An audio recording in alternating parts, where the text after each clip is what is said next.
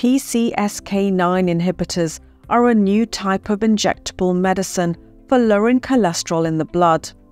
There are currently two available, Repatha and Praluent. In this video, I will explain everything you need to know about these injections, including how they work in the body and about specific side effects. I will also answer some related questions such as, do they cause diabetes? Can it increase blood pressure? And can I take these with a statin? Now, this video is part 3 of a series highlighting different medication options for people who are looking into lowering their cholesterol. So let's get started with what are PCSK9 inhibitors. Research has shown that people with high levels of a certain protein called PCSK9 tend to have high cholesterol throughout their lives and develop heart disease early. But people with low levels tend to have low cholesterol and a lower risk of heart disease. This discovery led to the development of PCSK9 inhibitors to lower cholesterol. So these inhibitors are known as monoclonal antibodies, and they work by binding and inhibiting the protein called PCSK9, which is made in the liver. And as a result, this leaves more receptors available to capture your LDL, or sometimes called bad cholesterol, for breakdown and removal from the blood. So who can take PCSK9 inhibitors? So these inhibitors are usually prescribed by specialists, and they can be prescribed for people who are already taking statins or ezetimibe, but their cholesterol level has not yet been brought down to target. They can also be an option for people who can't take statins due to the side effects like intolerable or dangerous muscle aches, muscle or liver damage from statins, or elevated blood sugar or other side effects. If you would like to learn more about statins or ezetimibe medications, I will leave a link in the description box below. So how do you take it? PCSK9 inhibitors are given by injection once every 2 to 4 weeks and can be self-administered. You can inject at any time of the day, but usually people prefer injecting during daylight hours because it takes 30 to 45 minutes for it to warm up to room temperature. And you need to be able to easily see what you're doing when you're injecting it.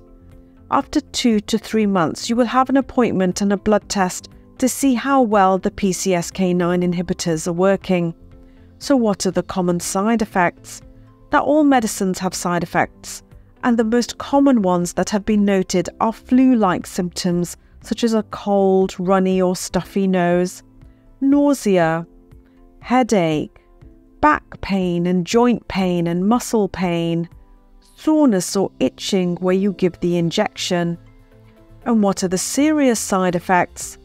These include high blood sugar levels, respiratory tract infections, urinary tract infections, and high blood pressure. You could also have a serious allergic reaction. Now, these are not all the side effects. For a full list, see the leaflet inside your medicines packet. So one of the questions that's asked is, does Repatha cause diabetes? In the cardiovascular outcomes trial, diabetes was reported as a side effect in 8.8% of those taking Repatha compared to 8.2% on those receiving a placebo or dummy.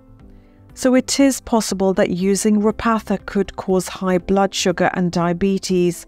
These side effects were commonly reported by people who used the drug in clinical trials to help prevent stroke, heart attack, and the need for certain heart surgeries. The next question is, can it increase blood pressure? Repatha can cause the side effect of high blood pressure in some patients, and this was reported in one of the clinical trials. So do remember, you can have high blood pressure without any symptoms. So when you are on Repatha, it is important to get your blood pressure checked regularly when you visit your healthcare professional. The other question is, can I take statins with this? Yes, for many patients, PCSK9 inhibitors may be used in addition to a statin to help lower high LDL or bad cholesterol levels. I would also like to add that there has been controversy linked with Repatha and an increased risk of heart attacks. An article published in the British Medical Journal stated that there were discrepancies in the number of deaths reported in the original studies. When the results were re-examined, they found 11 more deaths from heart attacks in the Repatha group.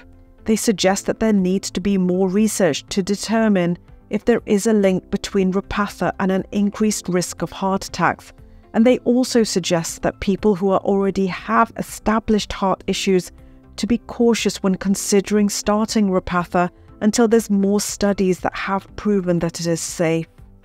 And lastly, for those who don't like injections, there is an oral PCSK9 inhibitor on the horizon, which is currently in clinical trial phase at the moment, so watch this space. Now, I hope you enjoyed this video, and please share your thoughts or experiences in the comments section. And you can also watch my other videos, especially on how to lower cholesterol naturally. Thank you for watching.